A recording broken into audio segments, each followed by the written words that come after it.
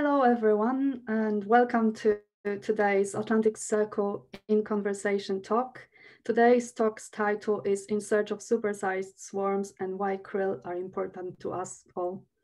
My name is Magda Joshi. I'm the Events and Alumni Engagement Manager at the college, and I'm delighted to be today's host. Firstly, a few housekeeping matters. If you could please rename yourselves on the screen so we can know your name as well as affiliation to the college. Secondly, please keep yourself on mute throughout the event until the Q&A session. If you would like to ask a question to our speaker directly, then you will be welcome to unmute yourself. In terms of your questions for our speaker, please post them throughout his presentation on our chat on Zoom. And as I mentioned, we'll have a Q&A session in the second half of today's event. So you will be able to ask your question directly. Today's speaker, I'm delighted to introduce Professor Geraint Tarling, who is a biological oceanographer with over 25 years of experience. Currently, Geraint heads the Ocean Ecosystems Group at the British Antarctic Survey, and I'm sure he will tell us more about it in just a moment. Geraint's research focuses on marine organisms of small scale and how these swarms can have major impacts on large scale processes. Without further ado, I am delighted to hand over to Geraint. Hello, I hope you can hear me. Thank you for all attending. This is a first for me, and seeing some faces I recognize from my time at Atlantic College is great, actually. So thank you for coming. I hope I can keep your interest for the rest of the talk. I'm going to be talking about my work. I'll also be talking about the work of some other UWCA alumni that are working in the same field as me. So it's interesting to see, how some people converge in their careers and how we've got on with what we're trying to do. And yeah, I'll be very happy to take questions. My talk is trying to make things explicable. There are some slides there I've taken some from academic talks, but a lot of them are hopefully are illustrative of the concepts I'm trying to get across. But I'm going to start my talk by actually talking about my own career to this point, which I think is what hopefully people also want to hear. So I'll try and share my screen. Hang on. Share screen. Okay, here we go.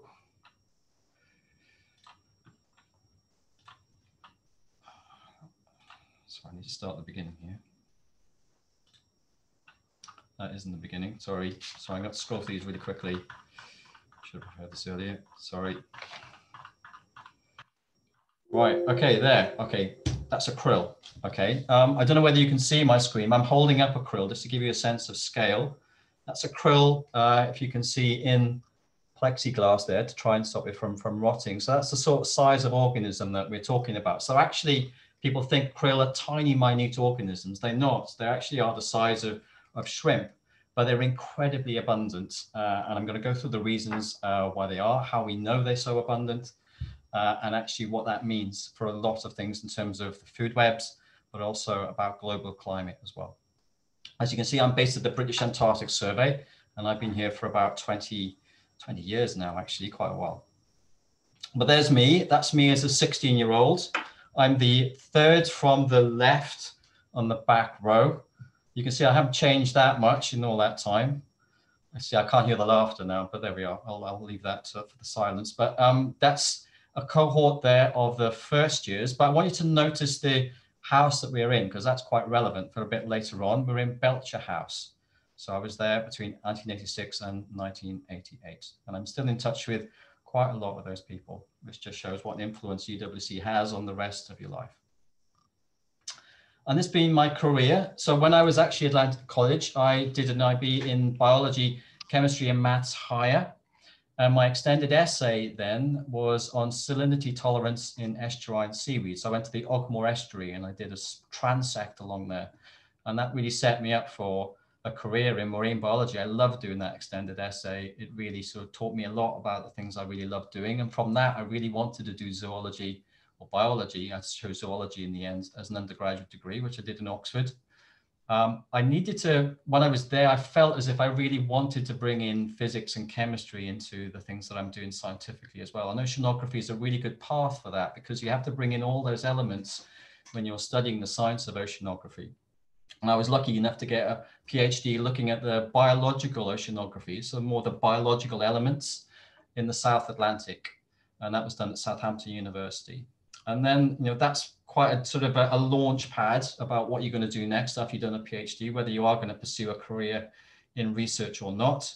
I was lucky enough to get an opening in the Scottish Association for Marine Science. And the position I was given there was to look at the physiology and behavior of zooplankton, which followed on to some extent from what I was doing for a PhD. I did manage to get a fellowship to keep going there as well beyond my postdoc until I was snapped up by the British Antarctic Survey to come into their ecosystems team and look at euphorsids, to look at krill. And that's where I've been ever since. So my talk, I'm going to sort of try and make it as logical as possible. I'm going to start off with actually describing to you what krill are. You've seen a little image of them. I'm going to talk more about their biology as well. Actually, who wants krill? Why are they relevant at all to us? How many there are? I mean, actually, this is quite a big question. Trying to estimate their biomass is quite a major scientific area of research. I'm just going to sort of brush over that, but give you some insight into some of the difficulties we have in trying to estimate their biomass. And why do they matter? So this is going to bring me on to actually some of the bigger themes of this talk about their role in climate in particular. And they're actually, they are a massive biomass, but actually their future is under threat as well. So I'm going to talk about the future of krill. So firstly, what are krill? So this might be where you come across krill, possibly, with your children or grandchildren, looking at Happy Feet. This is an image of a krill as far as Disney is concerned. And actually, they didn't do such a bad job. Actually, they've got the coloration of the cuticle quite good, so the chromatophores on there.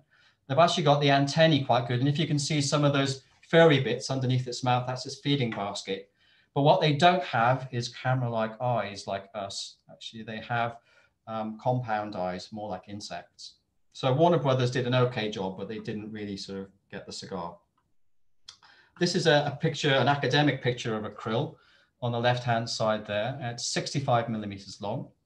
And the name itself actually comes, it's a Norwegian word actually for whale food. And you can see the horrific image on the right-hand side of a whale being flensed. This is at South Georgia. This is an area that we go to now. And this is in the day where, whales were harvested. You can see the redness spilling out of their guts. So these krill are really important to whales, as many other species as well in the Southern Ocean. So going into a bit of biology, which is my background, this is what I love doing, describing how animals actually function. So you can see that a krill is divided into two parts. You have a cephalothorax at the front end. So that's where its eyes are, it's where its gills are. And you can see all those sort of antennae and furry thoracopods, they're the feeding basket. So what the animal does is that it scoops up its food, puts it into a little bolus, and then puts it into its mouth. And at the back, you've got the sort of the engine of the animal. That's the swimming legs and the pleopods. And they are quite dynamic animals. And actually those 6 articulating segments there can really provide an enormous thrust.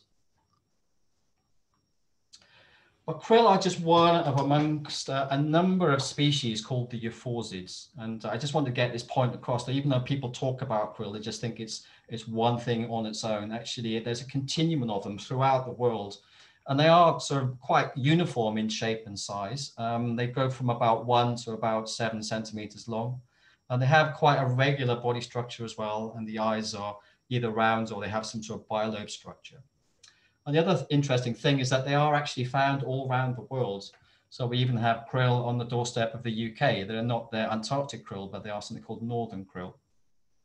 But Antarctic krill are quite limited in their distribution. They're very widespread in the Antarctic, but they never go beyond the Antarctic. So what you got here, I don't know if you can see my cursor, this line going across here is called the polar front.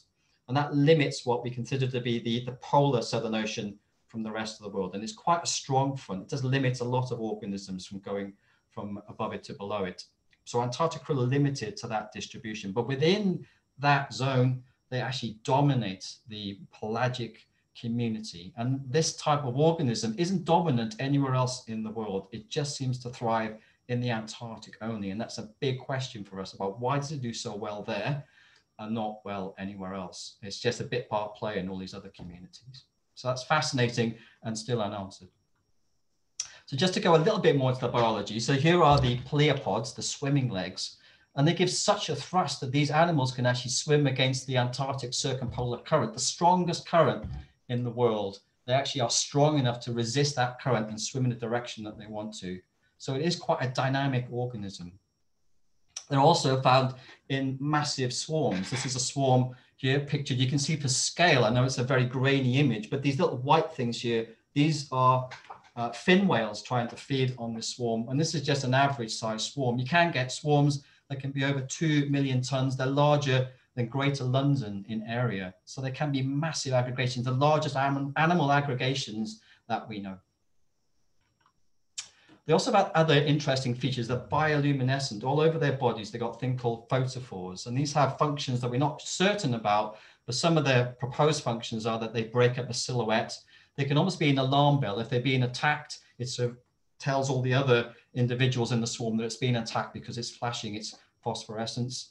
And also, it can actually be a way of communicating. And we're not quite sure about that, but that could be very important, for instance, for finding a mate in the darker depths that it goes to.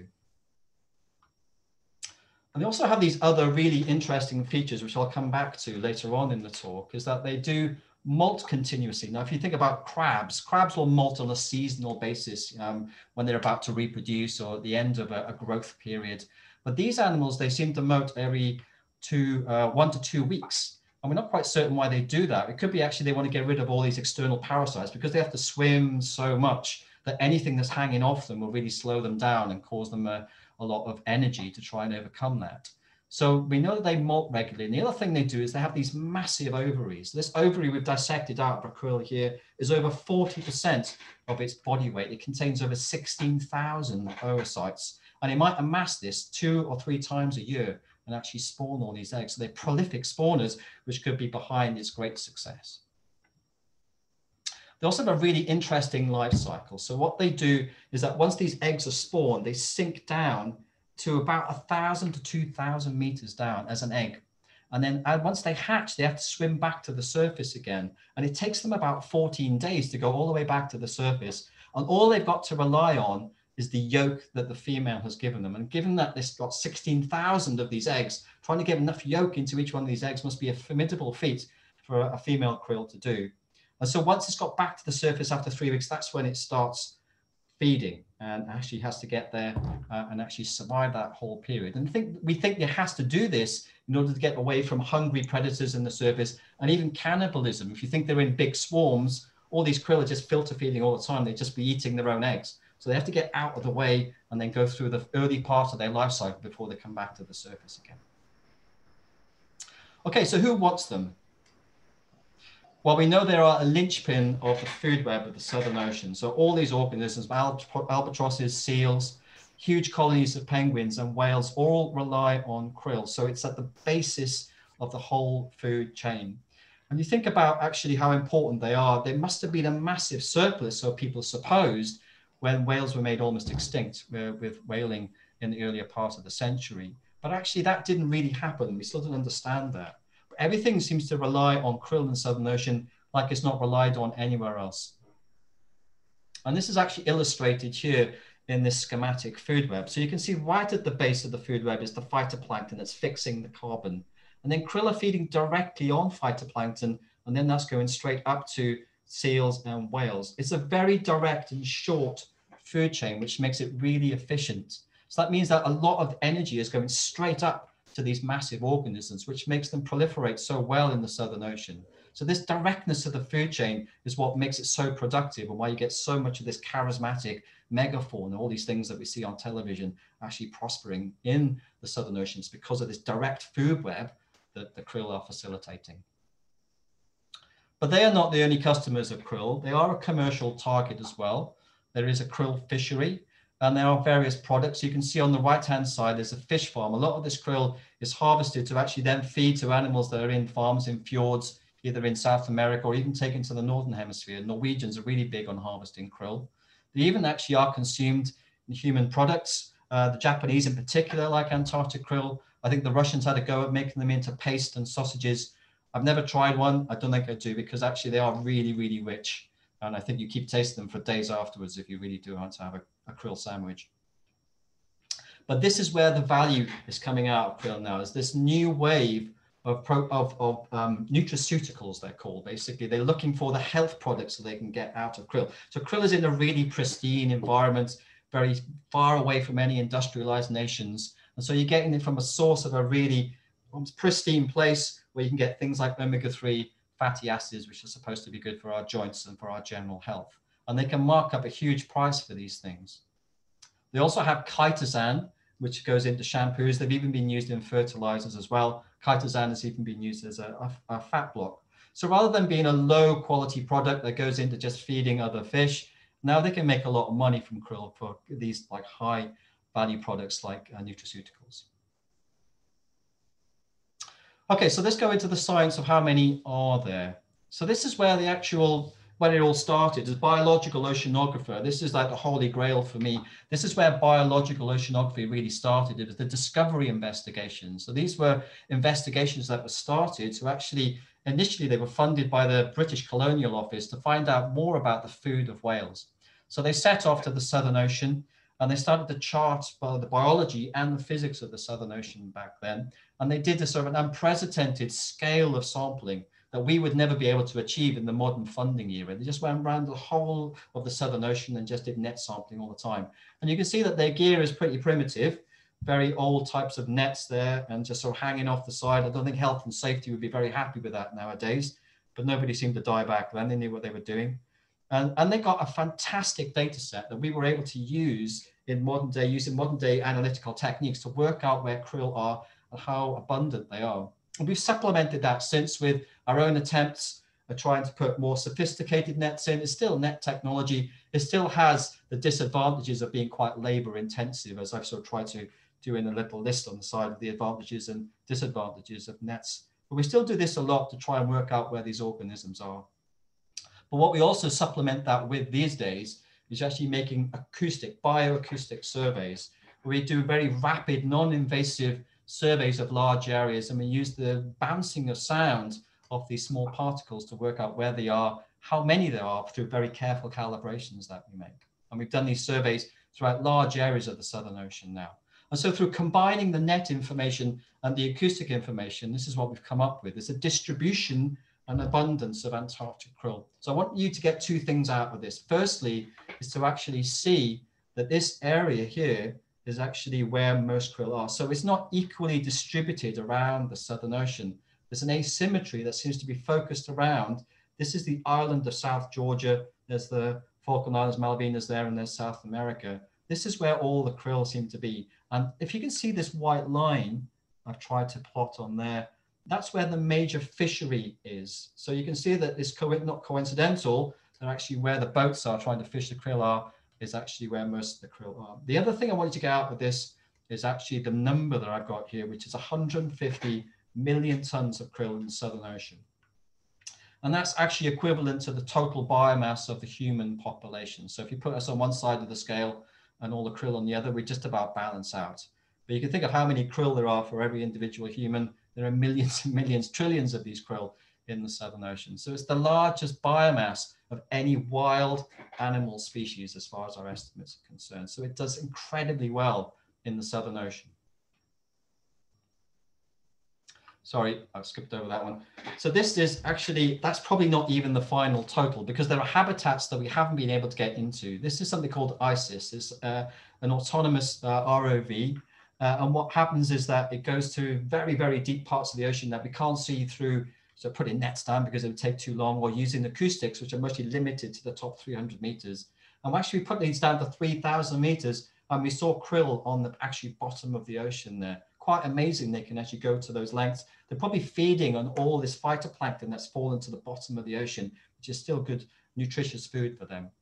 Another habitat that we have difficulty getting into is under the ice. There's lots of ice shelves. There's a seasonal sea ice that expands and contracts. We can't get under there with our boats. It takes a long time. And so what we're doing now is that we're putting these types of drones in. They're called auto subs, and they have various instruments on them like acoustics.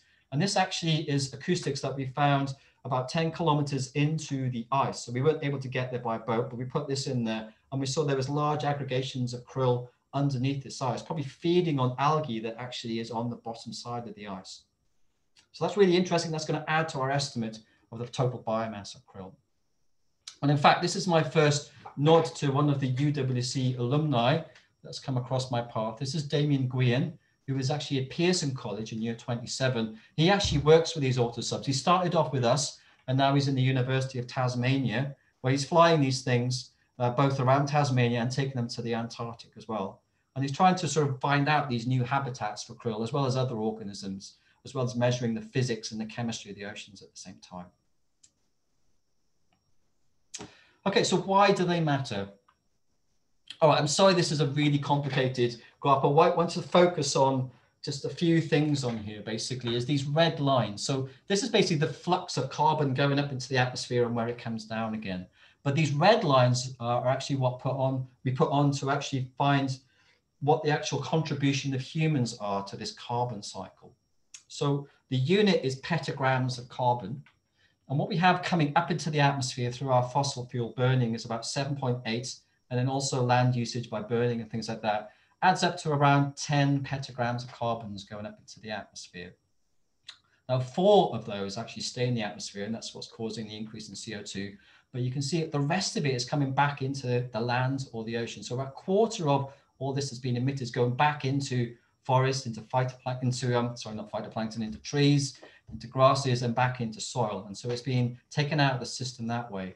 But the other quarter is going into the ocean through the photosynthesis that's happening on the surface of the ocean by phytoplankton. So they fix the carbon from the carbon dioxide in the surface of the ocean. And then what happens next is really important, because one scenario is that it just comes straight back out again and goes back into the atmosphere. But the other scenario is that it sinks into the deep ocean. And you can see this red number here. That's the inventory of the amount of carbon that's in the interior of the ocean. So a much bigger number than these fluxes that you can see here. And the difficulty we have actually is accounting for all that carbon. When we actually piece this together with mathematical models and our understanding of how these fluxes happen, we can't actually account for the amount of carbon that seems to be getting into the deep ocean. And it doesn't get into the deep ocean everywhere. Certain parts of the ocean are more important than others. And the Southern Ocean is really, really critical. A lot of this carbon is being taken in the Southern Ocean, a disproportionate amount, about 40%. So actually what we don't know is actually how the carbon gets into the deep ocean as efficiently as it does. And so that's been a key part of the research that we've been doing, is trying to chart what happens to this carbon as it goes into the deep sea. And this is where the other alumni comes into it. So Anna Belcher, if you said at the start, if you noticed, I was in Belcher House when I was in Atlantic College. So basically Anna is the daughter of my housemaster when I was in Atlantic College. She was actually born as I was leaving Atlantic College. So it puts my own age into perspective, but there we are. She's now a postdoc working in my team, and she's actually focusing on this transport of carbon into the ocean deep. And you can tell by the clue here, she's looking at the actual role of krill in this. So what she works with is something called a snow catcher, which doesn't catch snow. Snow is basically a term that we use for all the marine particles that seem to be just hanging around and slowly sinking in the ocean. So she puts this thing in the ocean, she captures water at various depths, she brings this snow catcher back onto the ship, and then just lets these particles sink through the body of the snow catcher and then harvest them at the bottom to see what they are. She does this in the upper part of the ocean, as we would call it, so between 0 and 500 meters or so. And what she found in her publication that I'm talking about here is quite a lot of these particles that she was finding in the ocean that were sinking really fast and taking a lot of carbon into this deep ocean, this unknown source of carbon.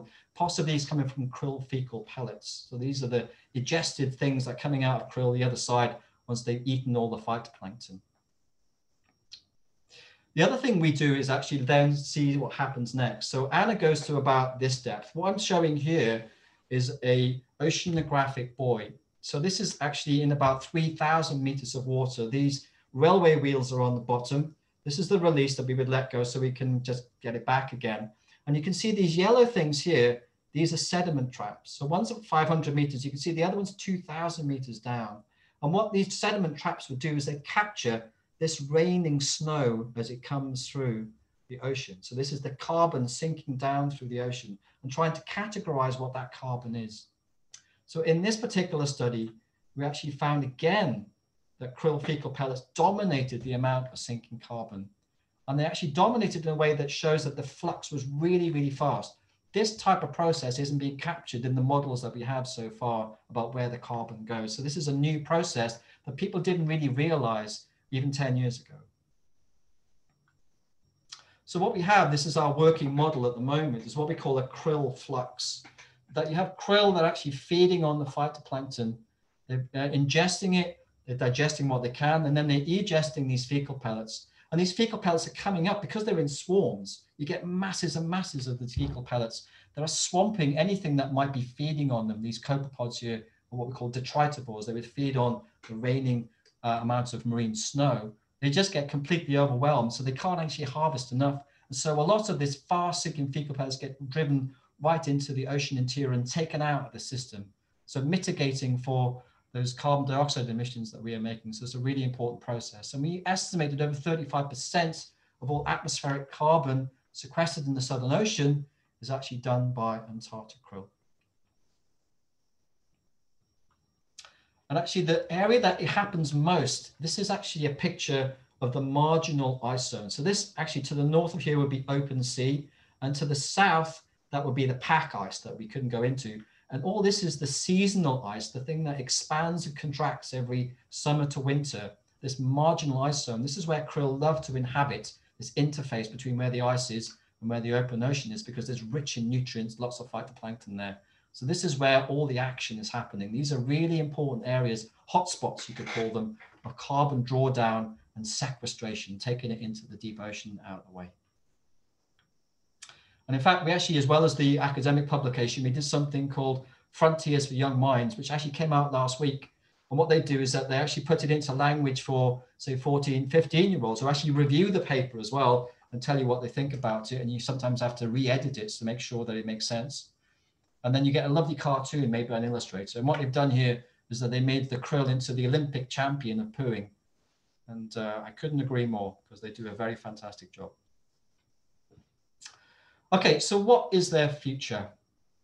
So krill is allowed to be harvested. It's not an area where there's many things you can't do in the Antarctic as part of the Antarctic Treaty, but you can harvest marine resources. So you have a body called the Commission for the Conservation of Antarctic Marine Living Resources. And its remit is to minimize the risk of change to Antarctic marine ecosystems through the regulation, not the stopping, of harvesting. It has a very international approach to this. It has conventions that it goes by. It meets every year to see what's going on in the Antarctic, and then sets limits to what types of things can be harvested and in what ways. So its principles are, so any harvesting should be conducted in accordance with the following principles of conservation. Firstly, the prevention of the decrease in size of any harvested population to levels below which they will not be stable. And then the maintenance of ecological relationships. So the things that are feeding on them as well must be maintained, so that actually there's a strong and an unperturbed relationship between the thing that's being harvested and the thing that relies on them, such as the whales, the seals, the penguins, and the albatrosses. This is a history of actually the catching of krill in the Southern Ocean. It started in the 70s. There was a big peak in the mid-80s, and this was from the Russian fleet. The Russians are really into catching krill for various resources, and that continued. And so it peaked at around 600,000 tons. And then as we go into the 90s, you can see it fell away again, and actually coincided with the the breakdown of the Soviet bloc. They couldn't afford to subsidize these fisheries. They weren't making any money at all. And so it collapsed. And basically what came in here with the Japanese and the Norwegian, it's gradually increased since. But you can see this curve is now going upwards, and CAMLR is starting to become a little bit more worried about how much harvesting is actually occurring. The other thing I've got in here, which is not an irrelevant detail, is the areas. They're giving me quite obtuse names like 48 and 58 and 88. What I wanted to focus on is that this area 48, this is the area that we know most of the krill are and where the fishery is based. And as you can see, most of the fishing has actually occurred in area 48. This is a really poor graph. I apologize for it, but I'll try and talk you through it. In the 70s, you can see the harvesting is occurring quite far around the Southern Ocean, actually mostly in what we call the eastern part of the Southern Ocean. But then you can see it's starting to focus more and more around the Antarctic Peninsula area. And when you get to 2010s, you can see actually it's really tightly focused on the Antarctic Peninsula, hardly anywhere else. So that all the fishery fleets are now concentrating on a very small area in order to get their quotas. And there's a new wave of exploitation. The technology of harvesting krill has increased dramatically over the past decade. You have this Norwegian fleet now operated by a firm called Aker, and what they operate is something called suction harvesting.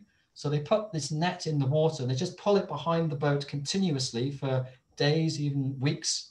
And all the time it's sucking the water from the cod end onto the ship where it gets processed. It's a very efficient way of harvesting krill. It means that the krill are really fresh when they're brought up as well. And if you want to get these high quality products out of them, these nutraceuticals, then actually trying to get krill as fresh as you possibly can is really important because they degrade really quickly.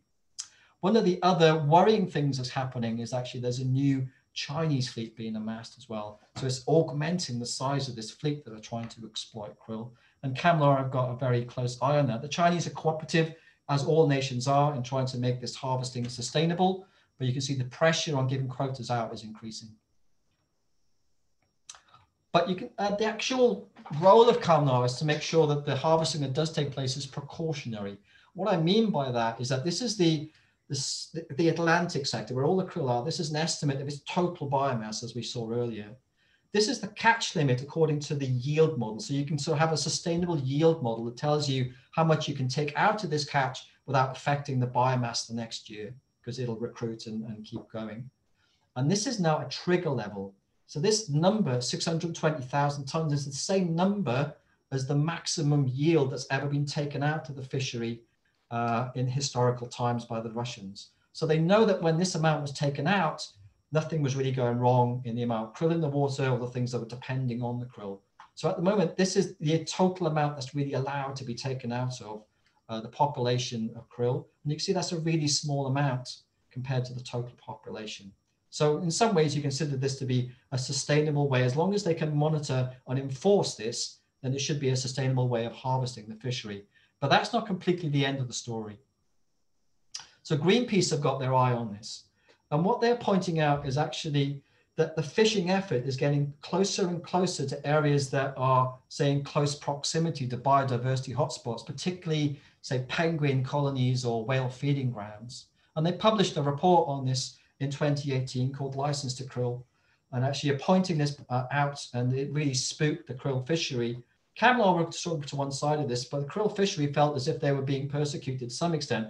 And the whole thing about having a health food product is that people want to buy it because they think it's sustainable. If they think that this fishery is not sustainable, their market will collapse overnight.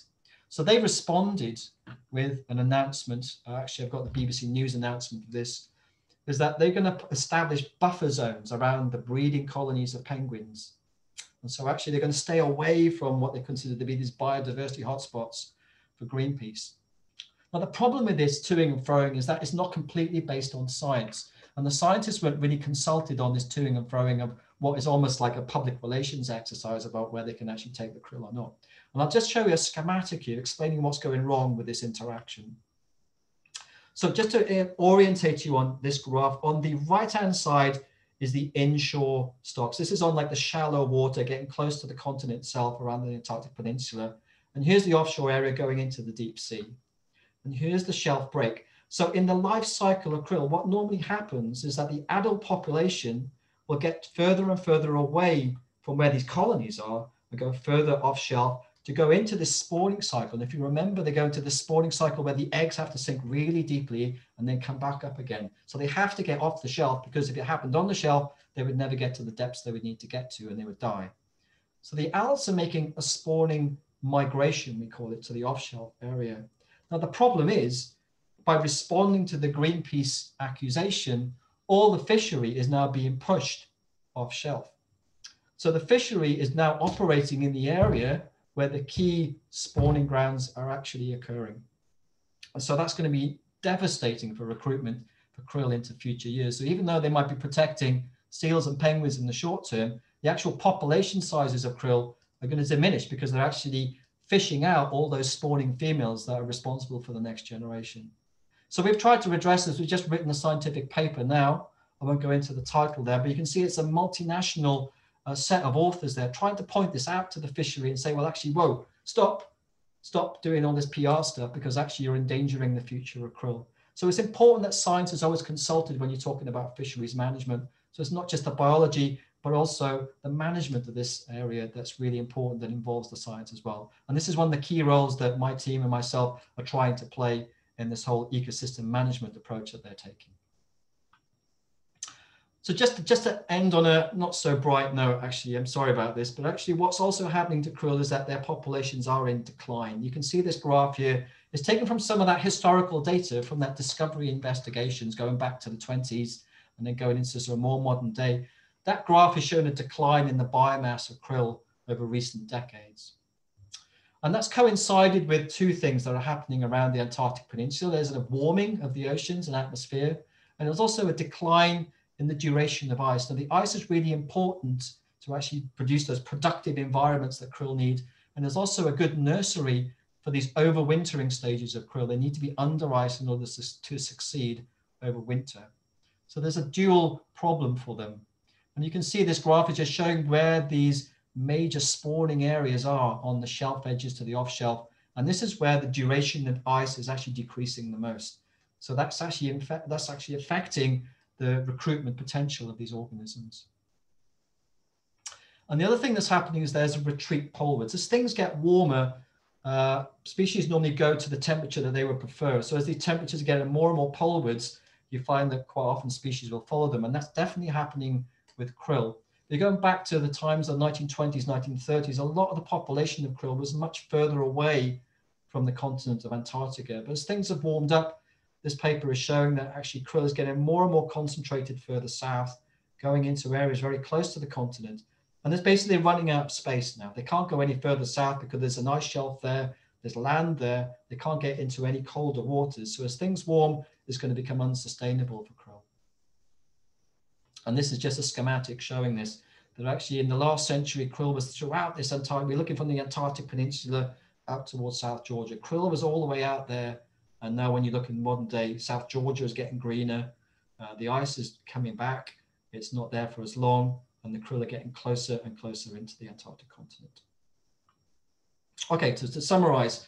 So we know it's a biomass-rich resource, but we know that exploitation is also increasing with the new markets and the high-value products you can get out of krill. Krill plays a really vital role in taking carbon out of the atmosphere, anthropogenic carbon that we're putting in there. Krill are one of the key players in trying to get that out again and making it safe in the deep ocean. At the moment, it's a very well-managed resource to some extent, but actually there are things going wrong with certain PR exercises and trying to locate the fishery in areas that might not be so important to penguins and seals, but are really important to krill.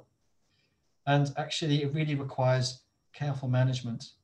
But as things are changing in the Antarctic, so the distribution of krill is changing, and they're getting closer and closer to the Antarctic continent itself, potentially running out of space. So from being one of the most biomass-rich wild animal species on Earth, the future of krill possibly is bleak, and things need to stop changing in order for them to succeed as they have done historically. Okay, I'll leave you with this image from Bill and Will, the Happy Feet krill. So there's a quote directly from the film is, Bill, the krill, says, "I fear the worst, Will." And then Will, the krill, says, "I fear the worst too, but only because fearing the best is an absolute waste of time." And there is an image of the Poo Olympics, which we love, actually. That's our favorite image at the moment. Krill, the pooing champions of the world. Okay, that's the end of my lecture. So I'll stop sharing now. I will bring this back up if you have specific questions on some of the graphs I've shown. But I think that's what I have to say. Okay, thank you. Thank you very much, Geraint, for this fascinating talk. It's amazing how such a small organism can have such huge impact on us, on our lives and livelihoods. From my point of view, it was also wonderful to see the UWCA alumni projects and engagement that you've had over the years in your different work with people who've graduated from different UWCs. We welcome your comments or questions from the audience via the chat. We will begin with a question from Sheila Fletcher. Sheila, would you like to unmute yourself and ask the question directly? Sure. The first question you've answered about the retreating ice sheet and the problems that's brought. But could you explain a bit more about this magnificent locking of carbon into the deep ocean? And that's doing us all a huge favour. But what would reverse that? If you could explain a bit more, I don't really understand about how it's locked down there. Yeah, so what happens is that there's something called the thermohaline circulation. So none of these bodies of water stay completely static. They are moving around the ocean very slowly at depth, in fact.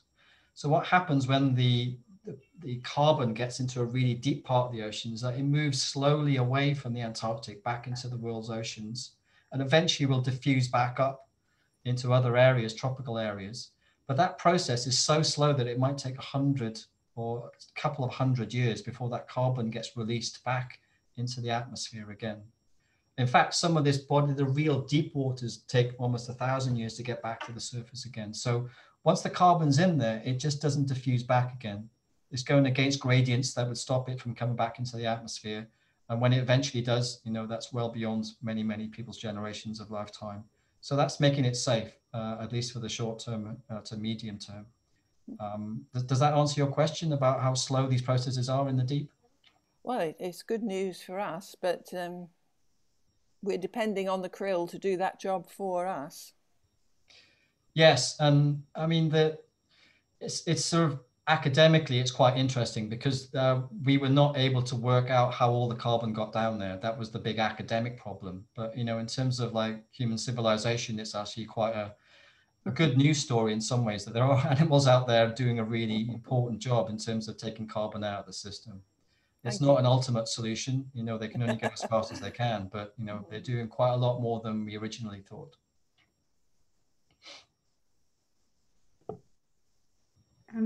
Thank you. The next question we've had was from Robbie McDonald. Robbie, would you like to ask your question? Hi, Geraint. Thanks for a super talk. Hiya. I actually hadn't appreciated how important krill poo production was in the sink in the Southern Ocean. And it struck me that there's a kind of theoretical question that if human protein requirements were more met by eating krill compared to eating terrestrial mammals, so if we moved our protein requirement from cows and pigs and sheep and so on, ungulates, into eating marine krill, would that actually achieve a net benefit, or because of the importance of krill, would we see a worsening, do you think? I think the answer to that is how you harvest it. I think that there are really crucial areas where you have to leave krill alone. And I was pointing out to those spawning areas where, if you don't allow krill to go through their natural life cycles in those areas, the wider population will not succeed. But there are areas that are almost dead-end areas, such as South Georgia, where they don't successfully recruit, but they have huge amounts of biomass there. They're eventually just going to die, rot down, or be eaten. And in those areas, actually, you can harvest quite a lot without having an impact on the population and the recruitment. And in terms of actually the efficiency of it, well, it actually is a primary consumer of phytoplankton. So it's the equivalent of cows or sheep, I suppose, but a really efficient one in that it doesn't have to build up the massive resources of body tissue that those animals do. And so it would be quite an efficient way of actually consuming protein if it was palatable. And that's the second problem, is that it's not very palatable at all. And the other problem with krill is that they have lots and lots of fluoride in their exoskeletons. And so it's actually poisonous if you eat too much of it. And so there's quite a delicate sort of chemical balance of trying to get the good things out of it without actually bringing all the toxins. Fluoride is not dangerous in very small quantities, but if you overdose on fluoride, it's very, very bad. So yeah, there are problems with using krill as a major biomass protein source, which is why we feed them to fish, basically, because fish will do all that processing for us, and then we eat the fish. Thank you very much. Stan from AC75, I think you have a question as well. Yes. Hi, Geraint. It's a fabulous talk. A bit of an obvious, simple question. I'm curious about your daily life routine as working for the British Antarctic Survey. How much time do you spend on site? What's it like? Bloody cold, obviously. Yeah, well, if I start from the present and then go backwards. So at the moment, I'm in my office, which is a real luxury for me. I have to come in actually because I'm training somebody to go to the Antarctic. So this year we got a really difficult year, as you can imagine. We have to minimize the number of people we send to the Antarctic because we don't want to introduce COVID to the Antarctic. It's not there yet. And if it does get there, it's a real problem because we can't get people out again very quickly. And so if people are suffering down there, it's a real critical problem. So this year is exceptional. I have to come in and train people, a minimum number of people to go south. And we normally send people down for about 2 months and they stay on a ship to do oceanography and they go around and do transects, which take about 4 or 5 weeks at sea. And then the rest of the time we're spending in the lab processing the samples that we actually get or analyzing the data from remote sensing or from those acoustics that I talked about. So in an average year, I would maybe go to the Antarctic for about 4 or 5 weeks. And then if it's a very busy year, I have to go to the Arctic as well, because we're, I don't know a better phrase for it, we're a bipolar organization.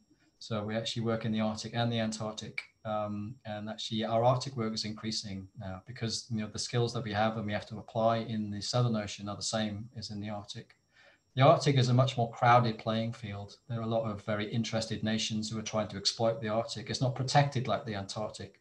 So there's a lot of commercial exploitation up there, which we didn't have to worry about in the Southern Ocean. But it's also an important area for this carbon drawdown that I talked about. And those are the things that we're working on up there. So in terms of time away, I would spend maybe 2, possibly 3 months away, and the rest of the time in the lab and with my family. We're very happy mostly to have me back. Thank you. One of our attendees, Bernd Ewald, asks for a small clarification, if you don't mind, Geraint. He just wanted to know, did you say whether the proportion of the available krill in the Antarctic being fished as of now is tiny? He just wanted to...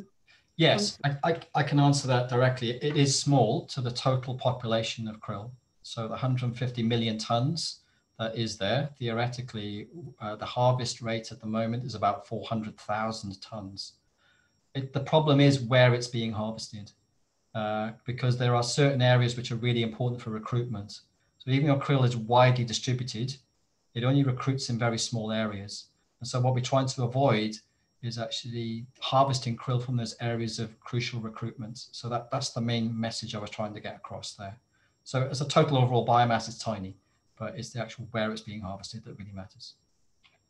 Thank you very much for clarifying. We have a question from Tony Caroli from AC19. Tony, would you like to ask your question directly?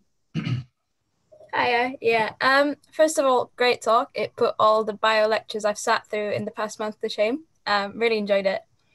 I was wondering how, I don't know if I missed it or if you said it, but how people get involved with the BAS and what sort of sciences it covers, if it's just like biology or... Yeah, I mean, the British Antarctic Survey it's not, in terms of people, it's not massive. I mean, it has about 400-500 people in total, of which about 200 are scientists. The rest are people who actually deal with logistics and operations in the Southern Ocean and on the Antarctic bases that we have. We have 2 Antarctic bases. In terms of the scientists, it's quite diverse, actually. We're multidisciplinary. So we have a team of biologists. Some are working on ecosystems like me. Others are working on benthic biology and also coastal systems.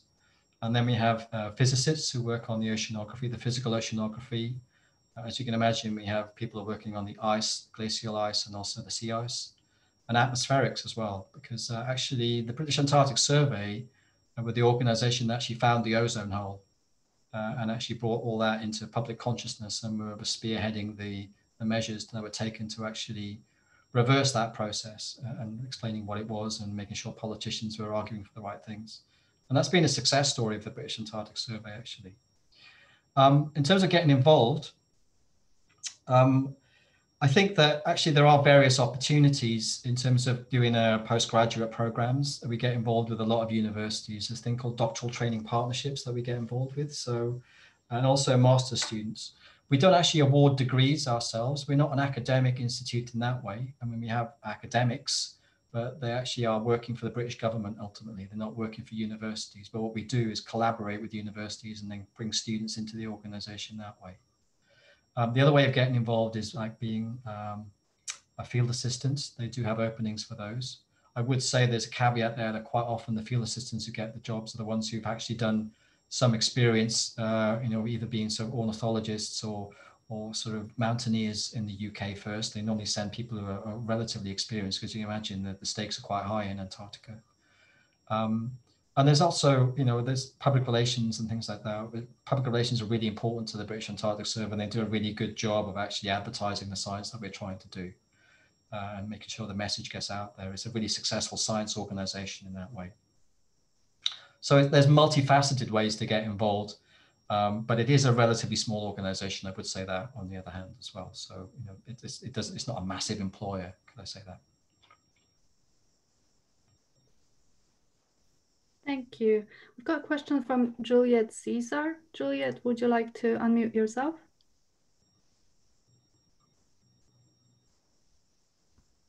Yeah, I think I put my question in the chat, but I was just asking if you see any evidence of the krill in the Antarctic adapting to the warmer waters, or whether you're learning things from the other krill populations in different parts of the world, maybe? Yeah, that's a lovely question. I've just brought out a paper on that, actually. So, yeah. So they can adapt to some extent, because they do go across at least some gradients of temperature. And so you get this sort of short-term adaptation where they can actually alter their metabolic rates to suit the temperatures that they're in. But there is an upper limit where they can't go beyond, because if they go beyond that for their respiration in particular, they become anaerobic. And that's only a short-term measure. So, they can sort of hold out for maybe a few days, but then they just can't keep up with the anaerobic respiration, and they tend to sort of keel over. So there's a short-term acclimation, is what we would call it, that is possible for them. But as a long-term measure, what we find is actually the great limitation for them is not the actual adults being able to cope with warmer temperatures. It's the recruitment of the juveniles and the larvae. And that seems to be very constrained. It could be constrained by temperature. It could also be constrained by the availability of sea ice and also food. And those sorts of conditions only sort of coalesce in very small areas of the Antarctic where it's perfect for them. And so our worry is that those conditions are becoming less and less available. So it's not a physiological adaptation, it's actually being in the right place at the right time for krill for that early part of their life cycle. And if they're not, then that's when you see bad levels of recruitment. So it's yes and no, if that makes sense. Yeah, thank you. Thank you very much. And to conclude, as we only have time for just one more question, I think we have a really good segue in the form of a question from Thorsten. Would you like to ask your question directly, Thorsten? Yeah, hi, this is Thorsten. Hi, Geraint. A long time since we shared a dorm in Belcher House. Yes. I have to say you look the same as 33 years ago. So, oh, wow, you're too fantastic. kind, Thorsten. So so bad yourself. Thanks. So my question is this. I've become a bit disenchanted with Greenpeace, I have to say, because oftentimes they're more interested in PR than in the actual science behind it. And I noticed also that the title of their paper was a lot catchier than the title of your paper. And I was just wondering if your paper had any effect in that. Did the fishing practices change, or are they still catering to Greenpeace, telling them to stay offshore? That's A really good question, actually, because that PR stunt that happened from the fishery itself was in direct response to what Greenpeace were actually saying, which was, I would say, unscientific, what they were actually going on about. But the fishery management organizations could not afford for that bad publicity to sort of take hold in the public perception. So even though the fishery management organization, CAMLA, that organization, told them it's fine, just keep doing what you're doing, just voluntarily by themselves, the fishery organizations decided to move off shelf.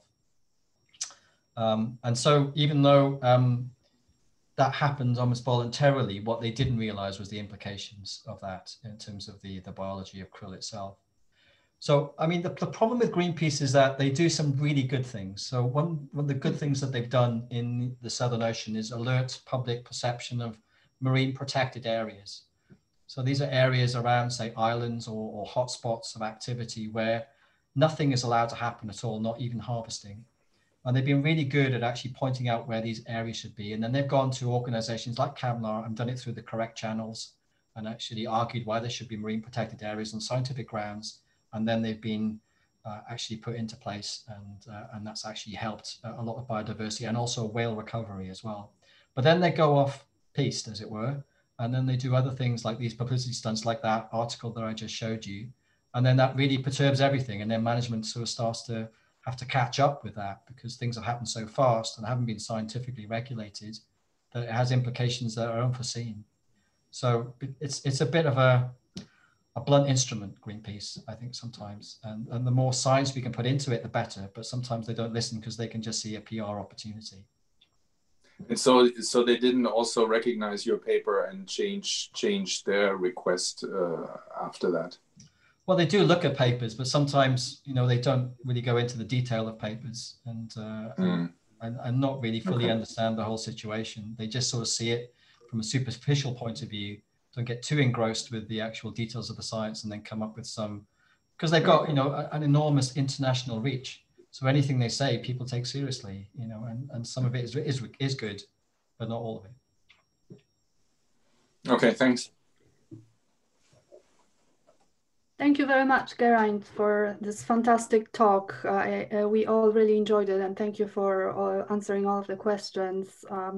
Thank you to our attendees for joining us today. Our Atlantic Circle in Conversation series is held mostly bi-weekly on Thursdays at this time of the day. We hope that you will be able to join us in the future, and we would be delighted if you wanted to share your feedback on today's event with us. My colleague Carissa has posted the link to the feedback form, and we'll also be circulating this form to you by email. So we welcome your comments. Thank you once again, everyone, for joining us, and thank you, Geraint, for your fantastic talk. It was an absolute pleasure. Lovely talking to you all.